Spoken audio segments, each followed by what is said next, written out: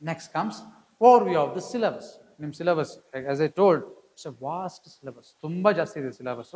Let us try to cover all this, uncover, not cover, cover all this or uncover all these things which are prescribed so that we will be in a position to understand what they are. First one.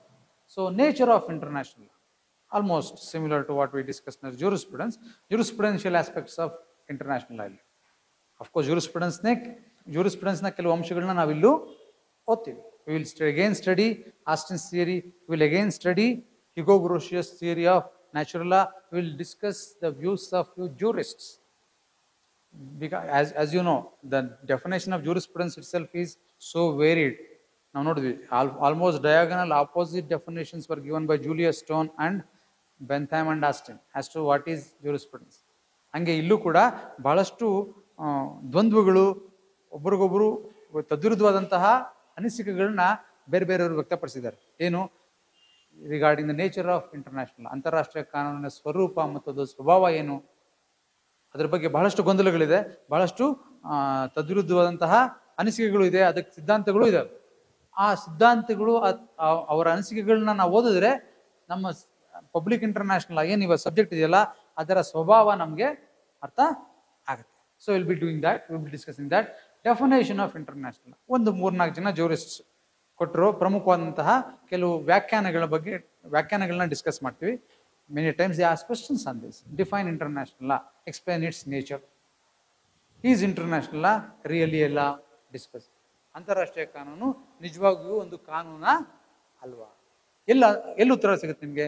We can get answer when we study nature of jurisprudence. jurisprudence ಸ್ವಭಾವನ ನಾವು ಓದಿಕೊಂಡ್ರೆ ಆ ಥಿಯರೀಸ್ನ ಮತ್ತೆ ಆ ಬೇರೆ ಬೇರೆ ನ್ಯಾಯಶಾಸ್ತ್ರಜ್ಞರು ಕೊಟ್ಟಿರುವಂತಹ ತತ್ವಗಳನ್ನ ನಾವು ನೋಡಿದ್ರೆ ನಮಗೆ ಅದರ ಸ್ವಭಾವ ಅರ್ಥ ಆಗುತ್ತೆ. ಸೊ ಡೆಫಿನೇಷನ್ ಆಫ್ ಇಂಟರ್ನ್ಯಾಷನಲ್ ಲಾ ಇನ್ನೊಂದು ಕಾನ್ಸೆಪ್ಟು. ಆರಿಜಿನ್ ಆಫ್ ಇಂಟರ್ನ್ಯಾಷನಲ್, ಸ್ವಲ್ಪ history. As you know, history eliminates past, eliminating past eliminates present, eliminating present eliminates future. That's the importance of history. History ಗೊತ್ತಿರಬೇಕು. ಹಿಸ್ಟ್ರಿ ಏನು ಇನ್ ಡೆಪ್ತ್ ಇದ್ರೂ ಸ್ವಲ್ಪ ಗೊತ್ತಿರಬೇಕು ಏನಾಯ್ತು. So how the concept of international law as we understand today. ಇವತ್ತು ನಾವೇನು international ಲಾ ಓದ್ತಾ ಇದ್ದೀವಿ ಅಥವಾ ತಿಳ್ಕೊಂತಿದ್ದೀವಿ ಏನಿದೆಯಲ್ಲ ಅದರ ಉಗಮ ಎಲ್ಲಿಂದ ಶುರು ಆಯ್ತದ್ದು, how it got it's what is the starting point, ಅದ್ರ ಬಗ್ಗೆ ಒಂದಷ್ಟು ತಿಳ್ಕೊಂಡು ಹೆಂಗೆ ಡೆವಲಪ್ ಆಗಿ ಬಂತು, ಇವತ್ತಿನ ಪರಿಸ್ಥಿತಿಗೆ ಈ ಸ್ಥಿತಿಗೆ ಬರೋದಕ್ಕೆ ಯಾವ್ಯಾವ ಹಂತಗಳಿಂದ ಬಂತು ಅದು ಗೊತ್ತಿರಬೇಕು ನಮ್ಗೆ. ಅದನ್ನು ಸ್ವಲ್ಪ ತಿಳ್ಕೊತೀವಿ. And that's one of the most important question which is often asked in your examination. ನಿಮ್ಮ ಎಕ್ಸಾಮಲ್ಲಿ ಬಹಳಷ್ಟು ಸತಿ ಕೇಳ್ತಾರೆ origin of international. Next comes basis of international. Here we are going to study few theories as to the basis of international law. ಅದರಲ್ಲೇ ಬರ್ತದೆ is international law a true law? ನಿಜವಾಗ್ಲೂ ಅಂತಾರಾಷ್ಟ್ರೀಯ ಕಾನೂನು ಒಂದು ಕಾನೂನ ಅಲ್ವಾ? Again it depends on your philosophy. ನಾನು last time ನಿಮಗೆ I could not finish the discussion on ಸ್ಪೆಲನ್ಷಿಯನ್ explorers case. ಜ್ಞಾಪಕ ಇದೆ ಆ ಕೇಸು? ಅದನ್ನು ಡಿಸ್ಕಸ್ ಮಾಡೋಕ್ಕಾಗಲ್ಲ, ಯಾಕಂದ್ರೆ because of constant of time. ಈ ಸೆಮಿಸ್ಟ್ರಲ್ಲಿ ಆದರೆ ಯಾವಾಗಾರ ಅನ್ಸುತ್ತೆ ನೀವೆಲ್ಲ ಬಿಡುವಾಗಿದ್ದಾಗ ಹೇಳ್ರಿ, ಎಲ್ಲನೂ ಫಸ್ಟ್ ಇಯರ್ ಅವರು ನಿಮ್ಮನ್ನೆಲ್ಲ ಸೇರಿಸ್ಕೊಂಡು ಕಾನ್ಫರೆನ್ಸ್ ಹಾಲಲ್ಲಿ ಒಂದ್ಸತಿ ಡಿಸ್ಕಸ್ ಮಾಡಿದ್ರೆ that gives an idea. Take it from ಮೀಸ್. Those 5 judges you should remember, they represent 5 philosophies. ಅದು ಹೇಳ್ಬಿಟ್ರೆ ನಿಮ್ಗೆ ಅರ್ಥ ಆಗಿರೋದು. So okay, will try to do it afterwards.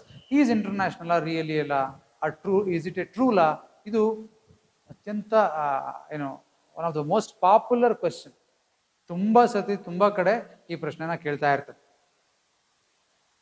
ಅಂತಾರಾಷ್ಟ್ರೀಯ ಕಾನೂನು ನಿಜವಾಗ್ಲೂ ಒಂದು ಕಾನೂನ ಅಥವಾ ಅಲ್ವಾ? Here you will understand nature of law, nature of international ಲಾ. ಅಂತಾರಾಷ್ಟ್ರೀಯ ಕಾನೂನಿನ ಸ್ವರೂಪ ತಿಳ್ಕೊಂಡ್ರೆ ನೀವೇ ಉತ್ತರ ಕೊಡ್ಬೋದು. Of course different students can give different answers. There is no rule that all answers R to B same. ಹಂಗೇನಿಲ್ಲ. ಕಾನೂನಲ್ಲಿ ಅದನ್ನು ತಿಳ್ಕೊಬೇಕು ನಾವು. 2 into 2 is always 4. ಬರೀ ಮ್ಯಾಥಮೆಟಿಕ್ಸಲ್ಲಿ ಮಾತ್ರ. It can be 8, it can be 10, it can be what ever you want ಅಂತಾರೆ. That's what they say. ಲಾ ಅಲ್ಲಿ ಏನು ಬೇಕಾದ್ರೆ ಆಗ್ಬೋದು. ಹಂಗೆ ಇಂಟರ್ನ್ಯಾಷನಲ್ ಲಾ ಕಾನೂನು ಅಲ್ವಾ? ಅಲ್ಲ ಅಂತ ಹೇಳ್ಬೋದು ನೀವು, ಹೌದು ಅಂತ ಹೇಳ್ಬೋದು. ಅಷ್ಟು ಹೇಳಿದ್ರೆ ಸಾಕಾಗಲ್ಲ. ಯಾಕಲ್ಲ, ಯಾಕೆ ಹೌದು, ಅದನ್ನು ವಿಮರ್ಶೆ ಮಾಡಿ ಹೇಳ್ಬೇಕು ನೀವು. That is one important question which is frequently asked in your examination. ಕಷ್ಟ ಏನಲ್ಲ, ಭಾಳ ಸುಲಭ. ಕೆಲವು ಥಿಯರೀಸು, ಕೆಲವು ವ್ಯೂಸ್ನ ತಿಳ್ಕೊಂಡ್ಬಿಟ್ರೆ ಅದಕ್ಕೆ ಉತ್ತರ ಬರೀಬೋದು ನಾವು. Will be discussing it in one of the classes as to is international really ಅಲ್ಲ. Of course I want give answer. Answer has to be given by you. ನೀವು ಉತ್ತರ ಕಂಡುಹಿಡ್ಕೊಬೇಕು. Every one is going to have his own answers. So that will be studied there. ಅದು it is part of unit 1. Then that's the first part of unit 1. Unit 1 2-3 ಭಾಗ ಮಾಡಿದ್ದಾರೆ. Will see that. So ಮೊದಲನೇ ಭಾಗ ಇಷ್ಟು, nature of ಇಂಟರ್ನ್ಯಾಷನಲ್ನ definition, origin, basis of international. ಇದು unit 1 ಅದರ ಮೊದಲನೇ ಭಾಗ. Next comes the sources of international, ಅಂತಾರಾಷ್ಟ್ರೀಯ ಕಾನೂನಿನ ಮೂಲಗಳು. As we studied in jurisprudence, sources of law ಜ್ಞಾಪಕ ಇದೆಯಾ? What are the sources of law? ಯಾವುದು ಕಾನೂನಿನ ಮೂಲಗಳು? ಯಾವುವು ಜೂರಿಸ್ಪ್ರುಡೆನ್ಸ್ ಅಲ್ಲಿ ಓದಿರೋದು? ಎಷ್ಟು 1 ತಿಂಗಳಾಯ್ತಾ ಎಕ್ಸಾಮ್ ಬರ್ದು? ಯಾವುದು ರಿಸೋರ್ಸಸ್ ಗೊತ್ತಿಲ್ಲ? Legislation, president, customs, treaties and conventions. ಆಮೇಲೆ ಯೂಸ್ ಆಫ್ ಜೂರಿಸ್ಟ್ಸ್, ಹೌದಲ್ಲ? And of course, there also we discussed about formal sources of international law and other sources of formal sources of law and other sources of law. ಇಲ್ಲೂ ಅಷ್ಟೇ will be studying different sources of. ಇಲ್ಲಿ ಯಾವ್ಯಾವ sources ಬರುತ್ತೆ ಅಂತಾರಾಷ್ಟ್ರೀಯ ಕಾನೂನಲ್ಲಿ, ಅದ್ರ ಬಗ್ಗೆ detail ಆಗಿ ಗೊತ್ತು. So custom, again treaties and decisions of judicial and arbitral tribunals, further juristic works, and decisions of judicial and arbitral tribunals at the international level. ಇವುಗಳನ್ನ ಪ್ರಮುಖ ಮೂಲಗಳು ಅಂತ ಪರಿಗಣಿಸ್ತಾರೆ ಅಂತಾರಾಷ್ಟ್ರೀಯ ಮಟ್ಟದಲ್ಲಿ.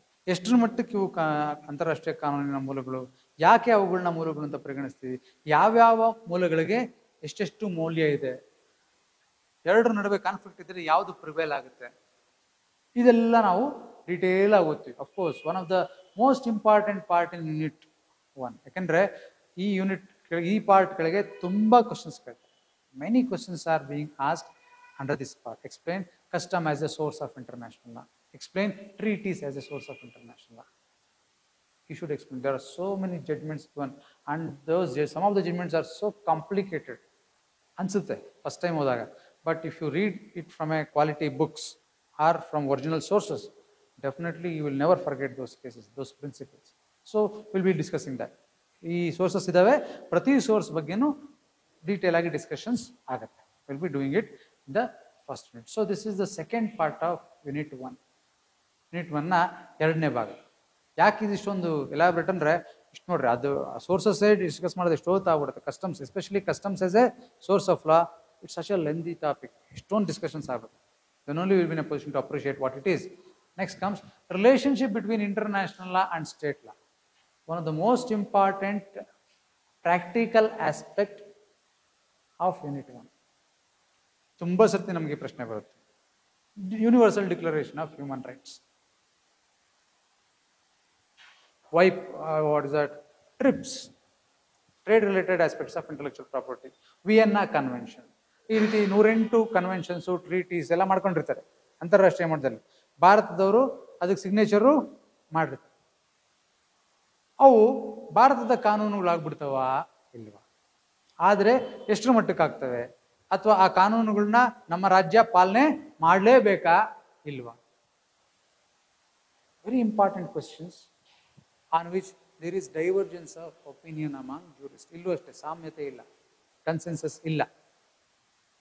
Jurists have different opinions as to the relationship between international law and state law. Municipal law ಅಂತನೂ ಕರಿತೀವಿ. Usually they mention the word municipal law. ಇಲ್ಲಿ ಮುಂದಕ್ಕೆ ತುಂಬ ಕಡೆ ನಾವು ಮುನ್ಸಿಪಲ್ ಲಾ ಅನ್ನೋ ಪದ ಬರಿತೀವಿ, ಪದನ ಬಳಸ್ತೀವಿ.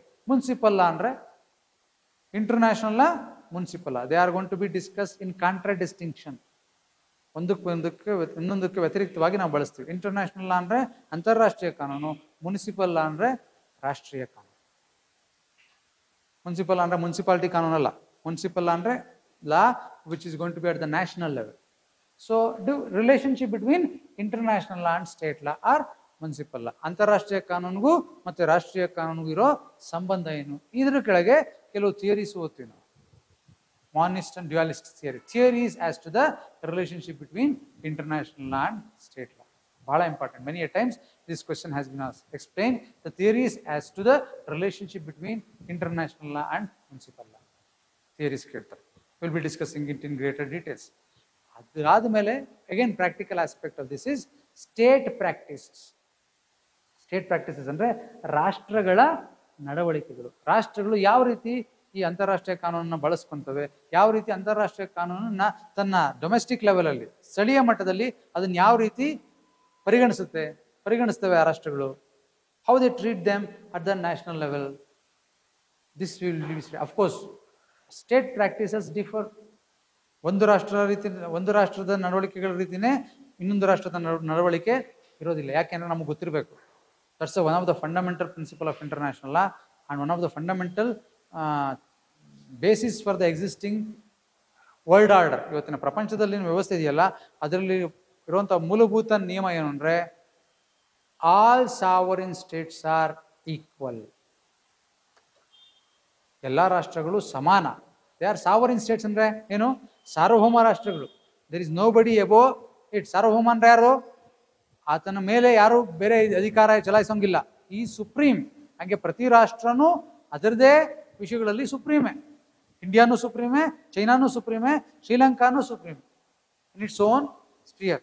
ಹಾಗೆ ಆ ಕಾನ್ಸೆಪ್ಟ್ ಇರೋದ್ರಿಂದ ಸ್ಟೇಟ್ ಪ್ರಾಕ್ಟೀಸಸ್ ಏನಾಗುತ್ತೆ, ಒಂದೇ ರೀತಿ ಇರೋದಿಲ್ಲ. ನೀ ಒಂಥರ ಮಾಡ್ತೀನಿ ಅಂದರೆ ನಾ ಇನ್ನೊಂದು ಥರ ಮಾಡ್ತೀನಿ. ಆದರೂ ಕೆಲವು ರಾಷ್ಟ್ರಗಳ ಒಂದು ಪ್ರಾಕ್ಟೀಸಸ್ ಇದೆಯಲ್ಲ, ಅವುಗಳ ಪ್ರಭಾವ ತುಂಬ ಇದೆ ಬೇರೆ ರಾಷ್ಟ್ರಗಳ ಮೇಲೆ.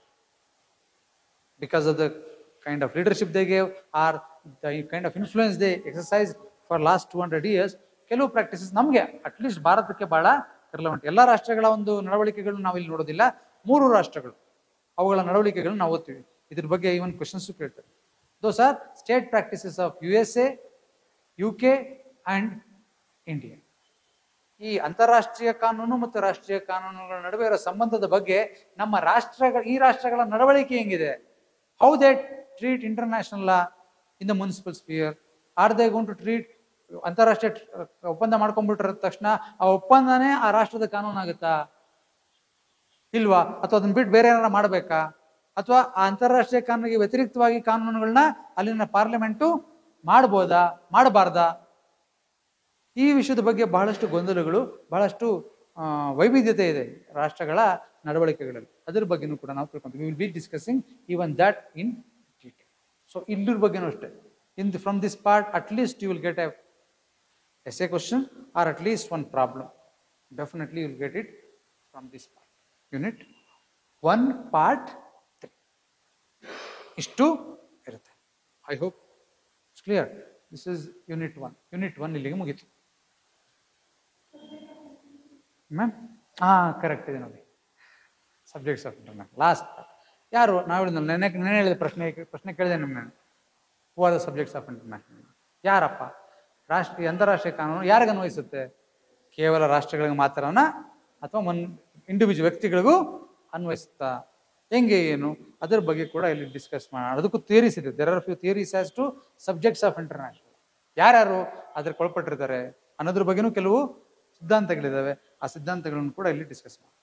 So this is with respect to Unit 1 of syllabus. Unit 1 ಅಲ್ಲಿ ಇರುವಂಥ ವಿಷಯಗಳು ಇಷ್ಟು.